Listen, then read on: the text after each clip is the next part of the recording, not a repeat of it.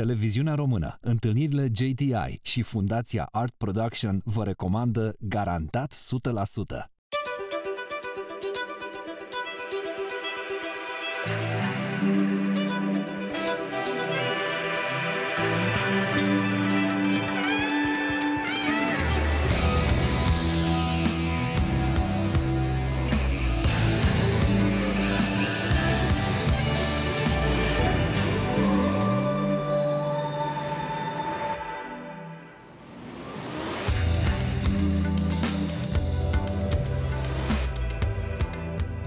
Salutare, bine v-am regăsit la Garantat 100%. Invitatul nostru s-a născut în Brooklyn, New York. Este o personalitate proeminentă a politicii externe a Statelor Unite ale Americii.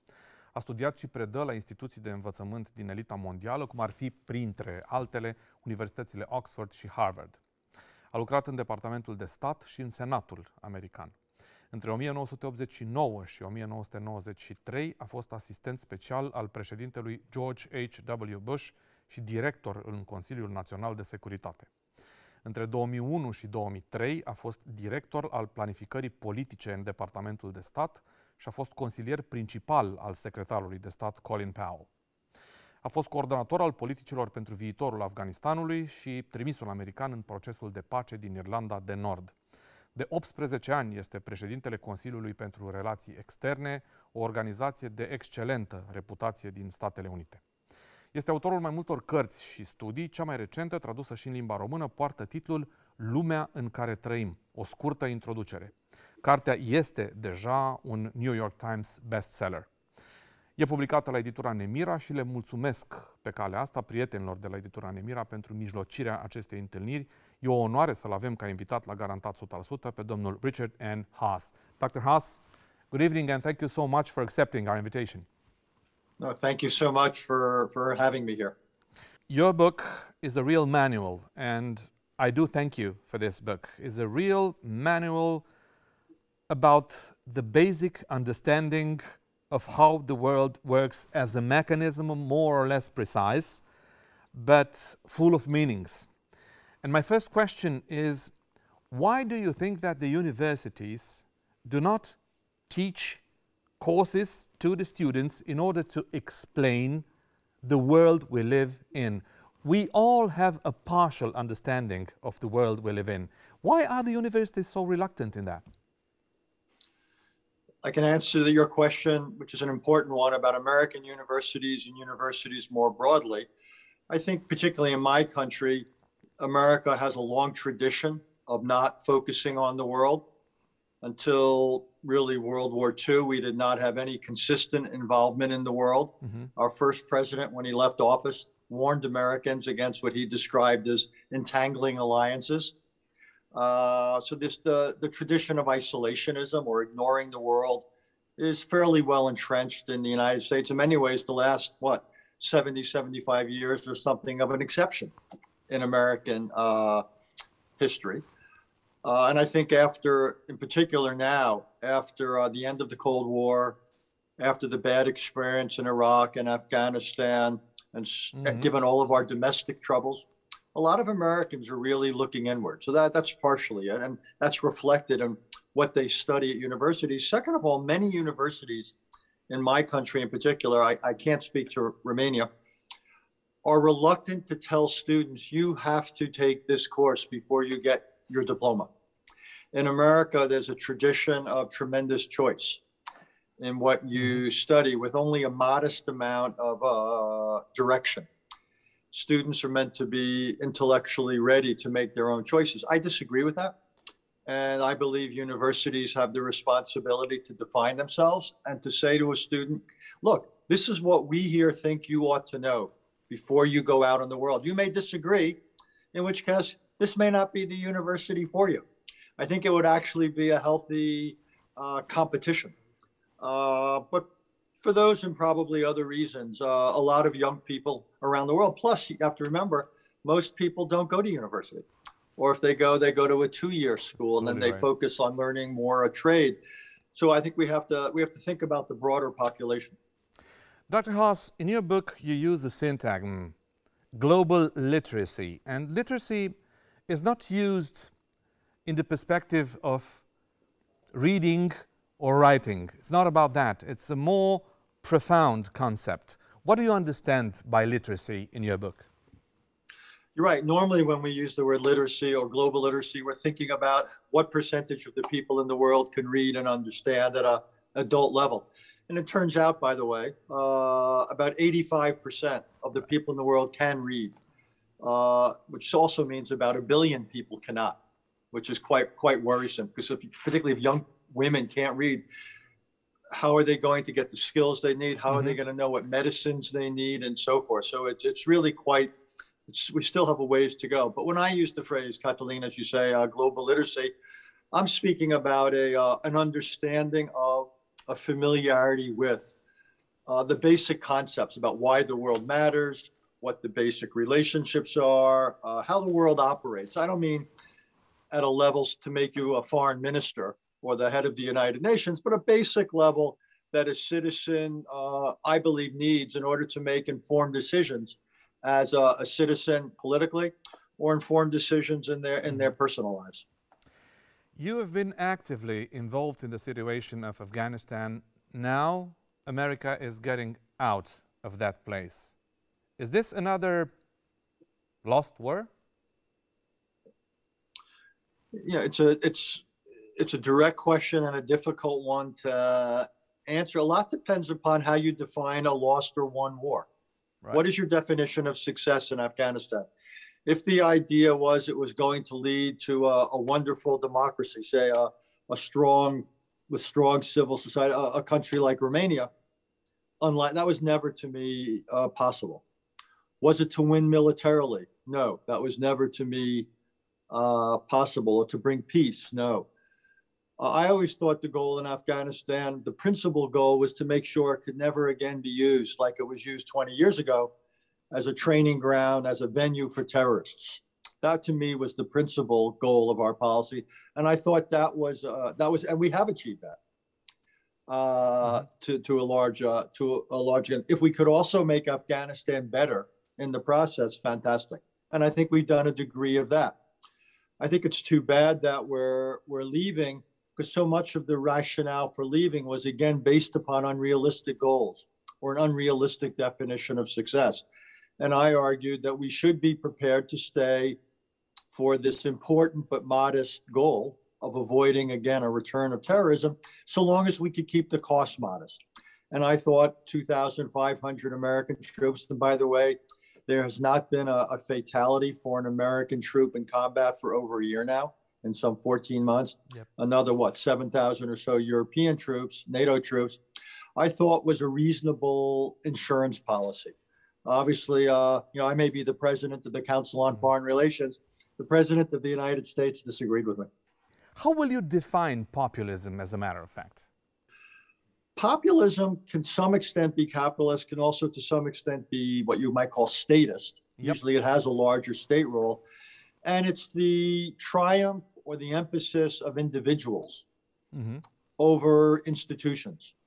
And what makes it so dangerous is the rule of law, process, and the rest can be overwhelmed by the preferences of a powerful individual at the top. And essentially what happens over time is societies that become more populist tend to become, one, less democratic. And secondly, as you suggest, less capitalist, because often what happens is the resources of the state are increasingly used almost as fuel on a fire to improve the political prospects of the individual in charge. When the war in Iraq had begun, you were a high-ranking official in the State Department. Your position was against the war. Why was that? Well, I'd also been an official in the U.S. government during the previous, the so-called Gulf War in 1990 and 91, after Saddam Hussein of Iraq invaded Kuwait. And I was President Bush, the father's, his principal advisor on the Middle East during that crisis.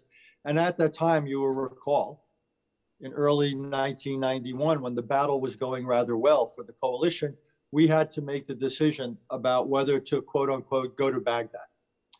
And at the time we looked at it, and I argued, as did others, that we should not. that to go to Baghdad and remove the government would create potentially conditions of chaos and create conditions of enormous responsibility for us that I wasn't sure we wanted to carry out. I did not think Iraq was a society that was on the edge of being ready to be a stable, democratic society.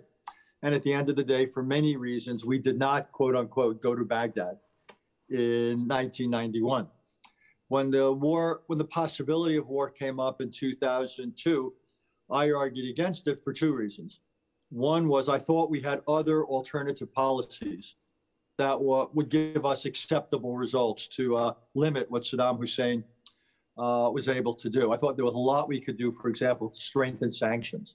But secondly, I said, if we go to Baghdad this time, if we remove political authority, the existing political authority, my view was pretty much what it was a decade before. And I said, we looked at this, the basics haven't changed. This is not a society that will be stable, but rather we will create conditions of enormous instability. And either we will let the instability, to continue my metaphor, rage like a wildfire, or we will have to try to put it out.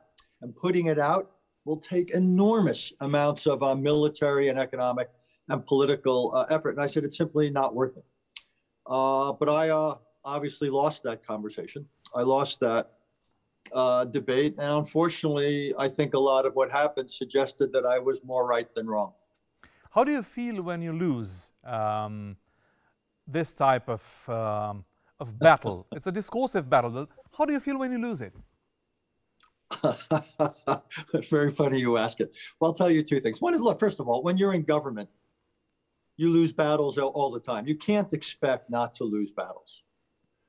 But I think when you're in government, particularly when you're like me, I was a political appointee, I was not a career person, you have to ask yourself, are you losing too many battles? It's almost like a team in a football league. At some point, you have to look at your record and you say, am I in the right place? Am I having the influence? And in particular, when you lose a big battle. And Iraq wasn't just another battle. The decision to go to war in Iraq, I thought, would be the critical decision of this administration. So I was losing most of the battles. My wife and I we had a code for this. And these were known as, we used to call them professional days. And a professional day was a day that I lost the battle.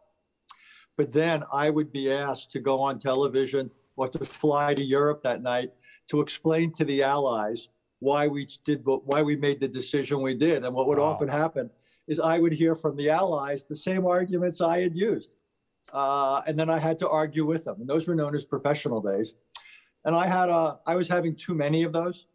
And again, I lost this big argument. And I just said, I'm not comfortable publicly defending this policy. And just to be clear, I not only lost the battle on whether to go to war, I also lost the battle about how to prepare for the aftermath. And one of my other books several years ago, I wrote a book about the two Iraq wars. And I included in the book the memorandum I sent to the Secretary of State, to Colin Powell, which he then sent to the President and the Vice President and the Secretary of Defense and others. And I said, if you're going to go to war, here's all the things you need to take into account in order to prepare. And I lost that as well. It was as if people were not willing to acknowledge the difficulty of the enterprise. Because if the enterprise was going to be that difficult, maybe people then would say, well, maybe we shouldn't do it. So at the end of the day, I decided I was not having meaningful influence. And I was increasingly being asked to defend policies I disagreed with. And at some point, one has to look in the mirror and say, am I comfortable doing this? And I ultimately concluded this was not the right position for me. I will go on with this question, asking you if you ever think about the fact that behind all those professional days, all those normal days, as a matter of fact, at the office, whether you lose or you win, backwards, there's the history of humanity. There are lives of thousands of people. There are things that sometimes are irreversible. Do you think about that? It's a really interesting question. Probably not enough. When we're in office situations, when we're working 16, 18-hour days sometimes, 5, 6, 7 days a week, there's a tendency at times to deal with these things as abstractions. And I think that's unhealthy. I think it's really important to constantly remind yourself that these are decisions that affect people's lives. These are decisions that could end people's lives. One of the things President Bush, the father, but also President Bush, the junior, the younger, they would often visit the military troops. And the reason I thought it was really important, I would go with them, particularly President Bush, the father, because these were the young men and women we were asked to implement these decisions. So it wasn't simply a box you would check on a piece of paper. These were real decisions that would change people's lives, and in many cases cost their lives. In the Americans, but also non-Americans. So I think it's important when you're in government to go the extra mile so that what you're dealing with becomes real, that it's not instruction. My own view is you owe that to the people whose lives you're affecting. One of the things I tried to do and I tell people now when people would be going into the Biden administration, I would say, get out of your office every now and then. These jobs are so demanding, and you've got to get out and get the feedback and see how decisions you are taking are affecting the day-to-day lives. But it's harder now with COVID, but I still think it's an important thing to do. Otherwise, these decisions become abstractions, and that's dangerous. That's not healthy. Dr. Haass, will you allow me for 2 questions to be the devil's advocate? Absolutely.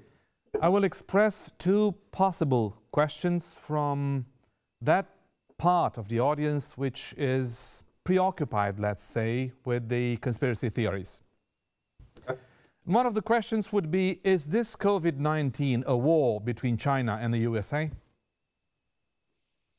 Absolutely not. COVID broke out in China. The Chinese mishandled this outbreak. But this is a war, if you will, between the virus and mankind.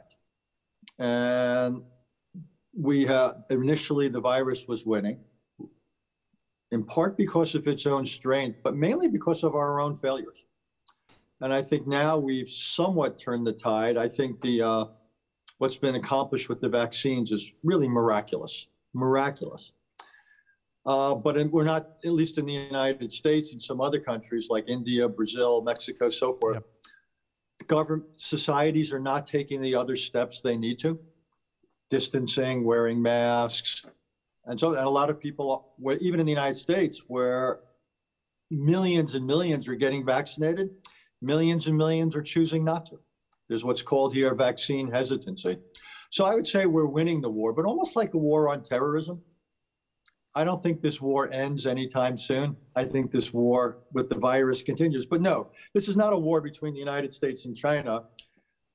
But I will say the U.S.-Chinese relationship before we ever heard of COVID-19 was already deteriorating significantly.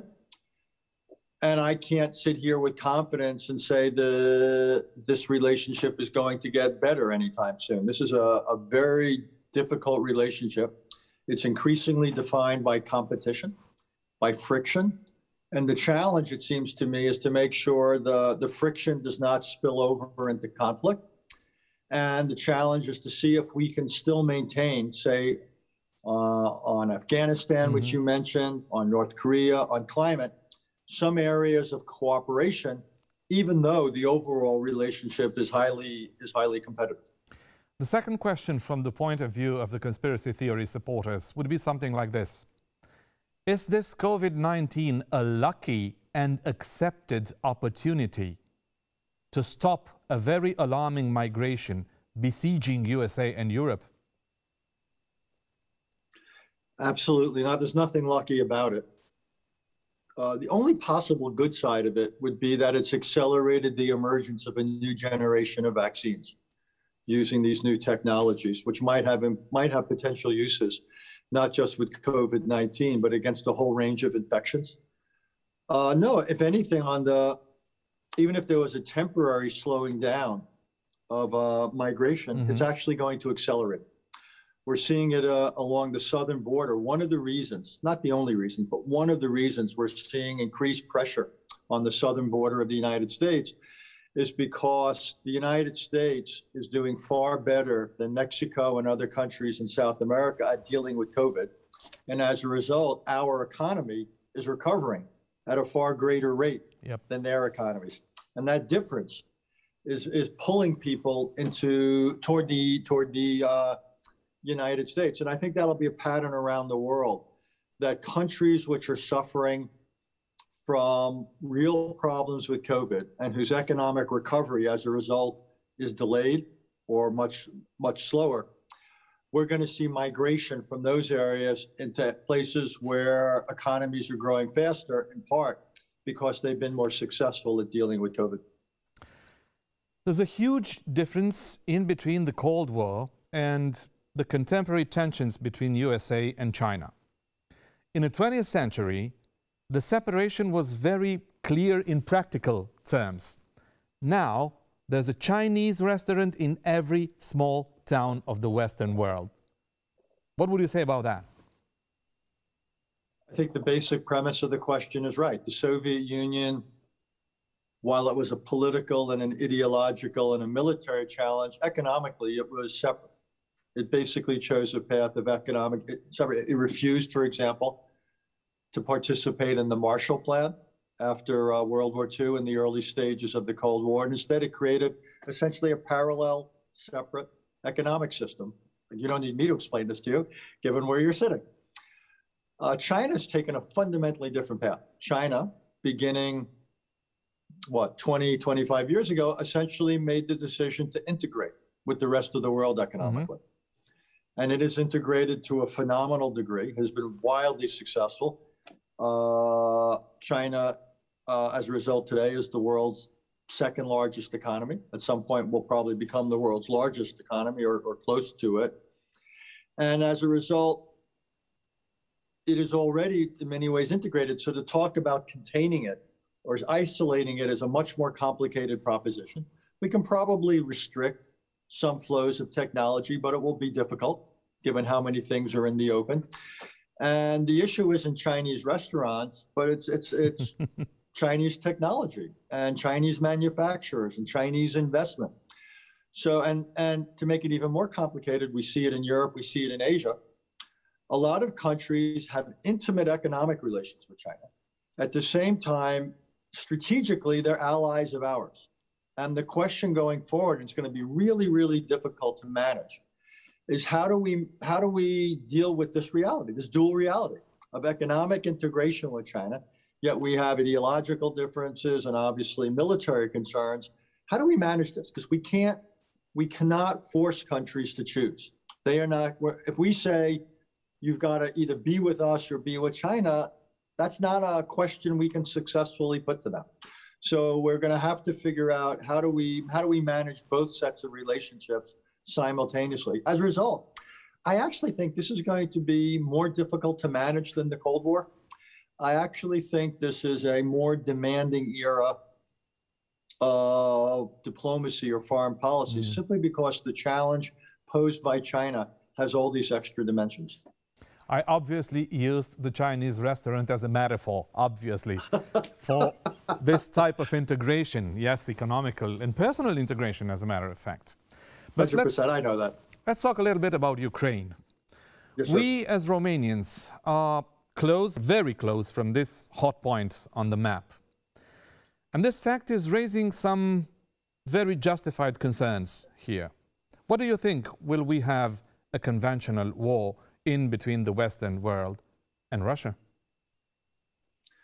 I think probably not, but I don't know what Mr. Putin's goals are right now in Ukraine. I mean, obviously, we know before this most recent phase of the crisis, he had zero intention to ever give up Crimea. And it was very hard to see how he would get out of Eastern Ukraine. I think in some ways he's trapped in Eastern Ukraine. If he leaves, he is worried about reprisals against ethnic Russians there, and that would be politically very damaging to him. But why he's now done this buildup, this mobilization, I'll be honest, I don't have a good analysis.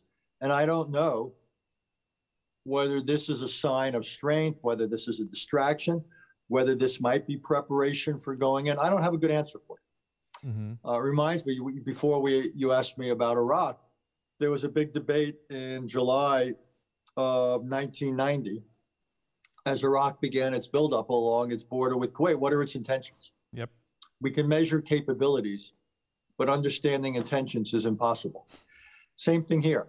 We can count the Russian divisions and troops and all that, but I can't sit here with any confidence and say this is what we would call gunboat diplomacy. Maybe Mr. Putin will have some demands from Ukraine, whether this is a distraction from COVID, the economy, from Navalny, I don't know.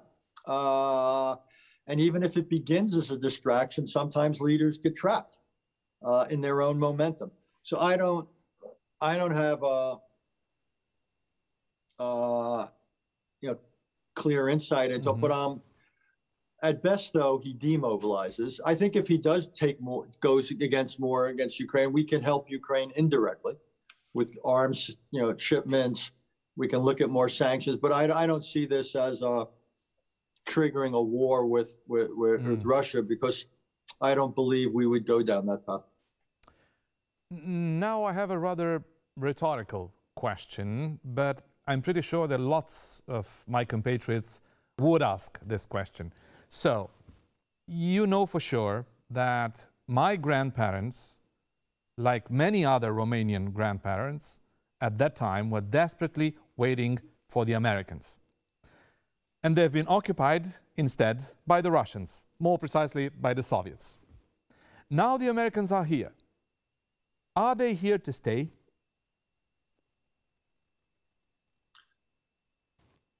A couple of years ago, I would have said yes, without any hesitancy. And what we learned over the last 4 years when Mr. Trump was president is that things that we thought were what you might call givens or assumptions, permanent features of American foreign policy, maybe not. Because he raised questions about America's alliances in Japan, Korea. He was going to take, 10,000 or so troops out of Germany, and so forth. So, and what I don't know is in the future, after Mr. Biden is president, whether it's another Democratic president or another Republican president, what is now permanent about American foreign policy? So my answer to your question is yes, I think we will stay there, but I'm not as 100% sure as I used to be. And that, I don't like giving you that answer, I'll be honest. There's now we have introduced a degree of unpredictability. And one of the things I would look for, and it deals a little bit with the Democratic left, but even more with what you might call the Republican right, the people who are very close to Mr. Trump, is I'm looking for signs as to what is their thinking about America's role in the world. Because up to now, think about it, every American president from Harry Truman, who was the first of the post-World War II presidents, all the way through Barack Obama, for all their differences, from Reagan to Nixon to Kennedy, whatever, for all their differences, there were actually far more similarities than differences in their approach to NATO, in their approach to the world. Right. Trump was the first one who introduced a range of discontinuity that to me was profound. Biden is back in the tradition of the post-World War II presidents. And again, the question is, after Biden, when we have the generational change, because Biden is also the last of his generation, what does America's relationship with the world look like? So I think we'll have the answer to your question probably, in the next 10, 15 years maximum. I hope the answer is yes. I hope the answer is the United States will remain part of this alliance system in Europe and this other one in the Asia Pacific. These two great alliance systems have served us well. And I think that's the likely answer, but I don't think it's 100% certain. If you were in my shoes as a Romanian citizen, would you be concerned about this? If I were in your shoes, yes. And I would be thinking about what two things. One, what could be done to increase the odds Americans would stay? Yep. To demonstrate the importance of yourselves, that it's a two-way street. And then probably if I were a Romanian official, I'd be thinking a little bit in the back of my mind about what happens if one day, whether it's in 5 years or 50 years, the Americans do decide to leave. And what are the alternatives? And whenever a country faces that kind of a situation, you could say, do we have other strong neighbors we could ally ourselves with? In this case, it would be other Europeans. You don't want to face your Russian friends and neighbors on your own. That's an imbalance. So I would base, if I were a European, I would say we want the alliance relationship, the Atlantic Alliance, to endure as long into the future as possible, to be as robust as possible. But we need to begin to make sure we have something of a European fallback. How is Romania perceived at this very moment in the political sphere in Washington and in the groups of experts responsible for the foreign policy strategies of USA? It's good you're sitting down, because now I'm going to break your heart. It's not the biggest topic of conversation. When most Americans get up in the morning, yep, and they they lace up their shoes, I don't think they're thinking about Romania for the most part. And what I would go on to say is they're not thinking about foreign policy for the most part. So don't take it personally. Americans are thinking about their personal lives, like most Romanians are thinking about their lives, about making ends meet, their job, their marriage, what have you. And they're thinking in our country now increasingly about domestic issues, questions of race. But I was referring to the American officials. America. Okay, I was getting to that. I would think, again, too, that Romania is not towards the top of the list in foreign policy. China is the biggest question. Obviously, Russia, North Korea, Iran. That's good. That means you're not a problem, quite honestly. Romania, when I look at Romania, I'm a former official. I follow foreign policy. I see it as a country that's become a strong member of NATO and Europe, the EU. I see it, it's like all societies, it's got its challenges. We were talking beforehand about some of the challenges politically in Romania, given your history. But all in all, I actually see Romania as a success story. This has been a country that's had not a perfect transition, but a pretty impressive transition from where it was 3 decades, 4 decades ago to where it is now. So I think it's, all in all, very positive. Plus, you've got a significant diaspora in the United States, which helps. But it's seen in general as more, again, having made this transition to a democratic Western country, people, when they hear it, they think good things about it.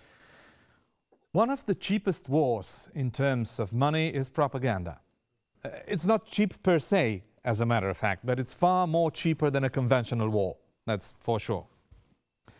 In certain ways, one of the reasons for the fall of communism in the East was good American Western propaganda, which had a profound cultural component. Now, the Russians are striking back hard with exactly the same weapon, but the load of this weapon is fundamentally different. What do you think about that? I wouldn't put it quite that way. I would think that one of our real strengths then and now is the reality of our society, our economy, our political system. And when it is functioning well, and people see that, that is a powerful tool in the competition. The problem right now, the biggest problem facing us isn't Russia, it's us. When we see the kind of violence in the society, when we see January 6th, when we see our slow response to COVID, it raises fundamental questions about American society and the strength and robustness of our society and our economy. So the most important thing in this war of ideas is, again, our performance. And if we fix our performance, I'm not worried about Russia or China or anybody else. Plus, in the case of Russia, their performance is pretty poor. Russia's never emerged as a modern economy. It's still heavily dependent upon oil and gas. Obviously, its political systems of failure. That Russia's the institutionalization at a level of the concentration of power and wealth. Mm-hmm. I actually think Russia faces a real crisis after Mr. Putin, because there's no real concept of legitimacy in Russia anymore. The question is, who's going to decide who and what takes Mr. Putin's place when he moves to, that Kremlin in the sky? And at the moment, you and I, we're sitting here, we can't predict with any confidence what that process looks like. And the reason is there's nothing that's widely shared. Mm-hmm. We don't know who, what the transition looks like, what the post-Putin government. Does somebody else enjoy the position of Putin? Probably not. I actually think that's pretty hard to imagine. Is there violence? Possibly. Could there be a reformer again? Maybe. Could the country face centrifugal tendencies? Maybe. So I actually think it's one of the reasons you don't write the legacies of political leaders too soon. We'll see what Mr. Putin's legacy is 25 years after he leaves office. In the meantime, and I will refer now to the people supporting the conspiracy theory. For lots of people, it doesn't matter where the story comes from. They don't care. They don't pay attention to the fact that lots of narratives come from a country where people, investigative journalists and people against the regime are mysteriously disappearing, poisoned, point-blank shot. Lots of people do not think about that. My question is, why is the American counter-narrative so weak? It's a really interesting question. I think for the Russians, it's been a real priority to do certain things, to use social media in a very orchestrated way. They haven't been good at making their own narrative, but I think they've been pretty good at interfering with our own society. And right now, we are going through an extraordinarily difficult phase, and we don't have a good narrative to put out. I'll be honest with you, whether it's issues of guns or race, opioid abuse, getting into inequality, politics, the poor quality of public education, infrastructure. This is not our finest hour, to use Ronald Reagan's phrase. Right now, we are not a shining city on a hill. And so again, I don't know if it's that Russia's been so effective, it's just that we've been so ineffective in many ways. But I'm not worried about Russian propaganda in terms of how people see us. I'm not worried about their ability to affect our political processes. It's an annoyance, but it's not a mortal threat. Again, I'm more worried about us. I actually think we hold in our hands our own narrative and our own future. So I would look inwards. And the real question is, can we cure what is currently problematic in America? Can we deal with what is tearing us apart? That to me is the big question. And Russia is tertiary to that. It's not central to that. You use the syntagm governing a chaotic world.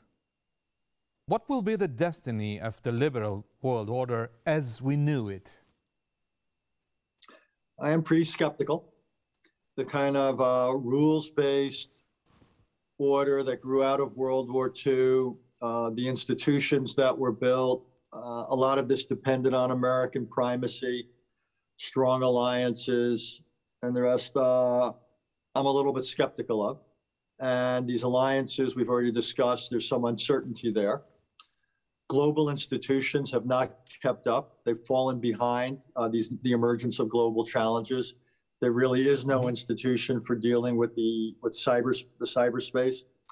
Climate change, the institutions are inadequate. We have a non-proliferation treaty, but North Korea and others are doing what they're doing.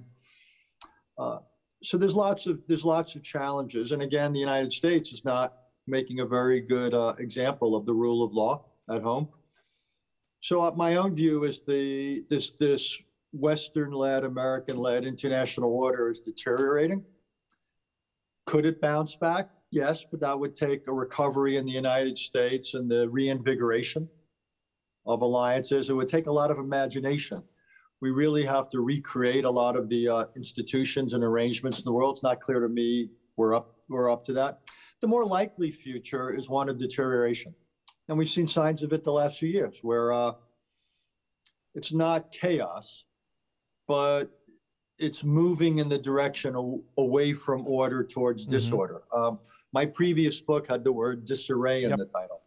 And I don't know how that translates into Romanian, but it's not anarchy, it's not chaos, but it is things moving in the wrong direction. And I think that's what we're seeing as the result of these global challenges, the rise of China, the alienation of Russia, and the somewhat inward-looking, inconsistent policies of the United States. You add all this together, and that is a world that is in worse shape than it was yesterday, and it could be in worse shape yet tomorrow. Dr. Haass, my last question is addressed to the individual that I'm talking to, not to the expert. Are we right now, in this very moment, in the eve of a new world order?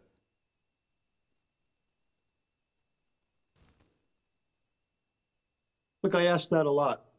It's 30 years, 3 decades since the end of the Cold War. It's 3/4 of a century since the end of World War II. I don't know the answer to the question. Whether I'm not sure that that's to me, the person or the expert. The answer is maybe.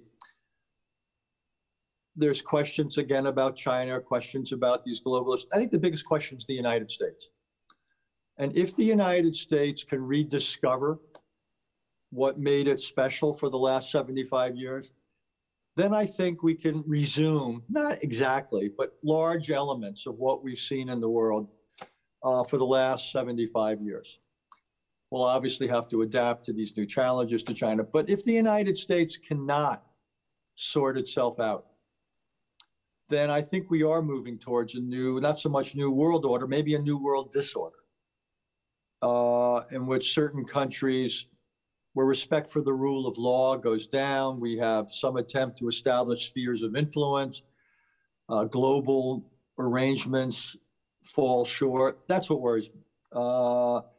So I actually think the biggest international question in the world is a domestic question. And I hope that doesn't sound self-centered as an American. It's just simply a reflection of the reality that the United States has played this large role in the world, and the world doesn't organize itself. The world takes help to be organized. We can't do it alone, but I'm not sure it can happen without us. So I actually think the biggest international question, again, is a national question as to the future of the United States at home, and then as a result, the future of the United States abroad. I'll just say a few words in Romanian and then I'll come back to you. Tuturor celor care ne urmăresc, le recomand cu foarte mare căldură cartea invitatului nostru, tradusă în limba română, Lumea în care trăim, o scurtă introducere, publicată la editura Nemirea. Cartea este deja un bestseller New York Times. E o carte absolut fascinantă pentru că e ca un manual de folosire a lumii contemporane. Se poate adresa oricui, e foarte simplu de citit, e o carte fascinantă pe care nu o lași din mână și care te învață ceva despre lumea în care trăiești. Dr. Haass, thank you so much for accepting this interview. It's been a privilege to meet you, and good luck with everything that you do, and thank you so much. No, thank you. I've done a lot of interviews, and this is about as interesting as any I've had. So really, thank you very much.